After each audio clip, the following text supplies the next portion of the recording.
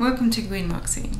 In today's DIY, we're going to learn how to make these fantastic indoor window boxes, and we're going to teach you how to create a completely green lighting system that will keep these guys going all year round. Now in our window box here, we have lettuce, but as you've seen in the video before, in our nursery we have Swiss chard, we have herbs, we've got tomatoes, you can grow anything that you like.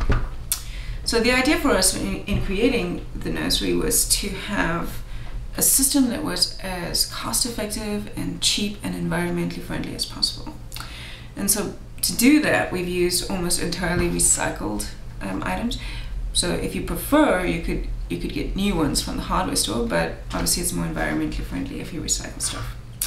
So to start, we got these old hoods from a recycled hardware store. And the only thing we actually had to buy was the CFL bulbs.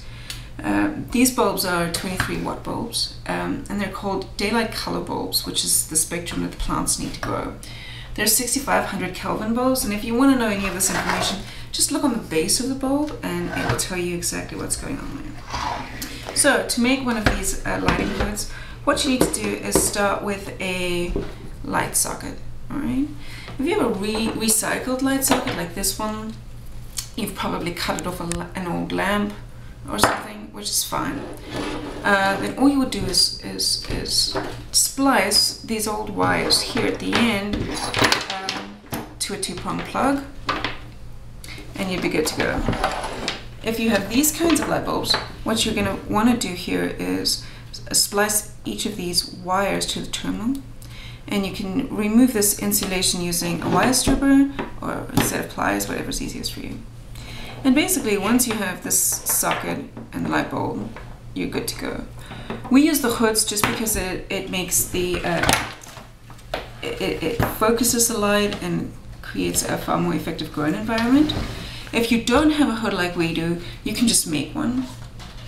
This is the top of a plastic salad bowl that we got when we got salad from the salad bar, and we've just cut a hole in the top. And so our lighting fixtures would just fit in there, and you could secure them with like duct tape or anything that you found handy. The inside of this old salad container, you could just line with foil. In fact, if you'd like to line the window sill or the window behind which you have your little window box, that would also help to direct the light back onto the plants. More light, bigger plants. It's as simple as that. So you just wire it up, hang the light as close to the plants as possible. As they get bigger, you have to have a system where you can sort of elevate the light so that there's room for them to grow. And that's it.